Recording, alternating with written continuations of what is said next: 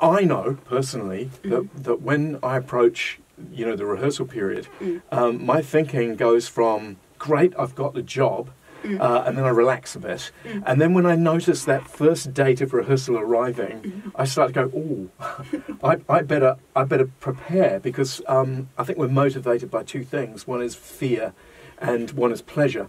And we either do things because we really enjoy doing them, or we do things because the fear of not doing them propels us into the work. and the fear of standing amongst your peers and not knowing what you're doing on a character, I often find is a terrific motivating factor. Do you find that? And I guess the broadly speaking, has your thinking intensified as we've got closer to rehearsal? Yeah, basically. It's a bit of both, I think, for me. So a lot of the research that I've done up until this point has actually got nothing to do with Roxy as a character. But I had a director at the Actors Program, Ben Henson, who gave me the best piece of advice that I still work with when I do research towards a project, is sort of like, research what excites you.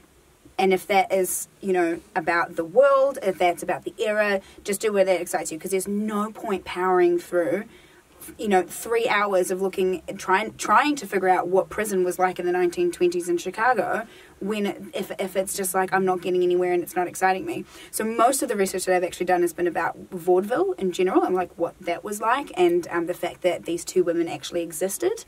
They're based on real people, they're based on really real trials, and even though...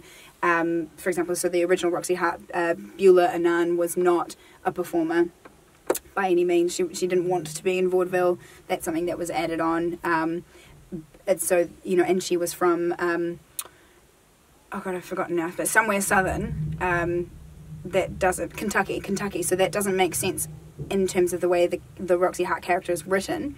But I still find that really fascinating, and everything else is pretty much bang on. She shot her husband. This is so interesting. She shot her husband, the man that she was having an affair with, 3 times in the back, and then they still somehow managed to spin that they both reached for the gun, even though, modern day would be like, hold on. She changed her story many times. She pretended to be pregnant. All of that is true, but just something that I find so fascinating about her as a person is that after she shot him, so they were pissed, they were drunk. After she shot him, she put on the same foxtrot record for 4 hours and just drank gin before she called her husband to come home. Oh my God. And I just find that so fascinating. Like, what state of mind was this person in who had just done that and just kind of just drunk gin? And so it's those, the pre-research like that for me is finding little bits that I found really interesting about those characters, those real people, and the era and the vaudeville thing and all of that, and trying to bring that into play when I start thinking about her as a person. Cool. Yeah.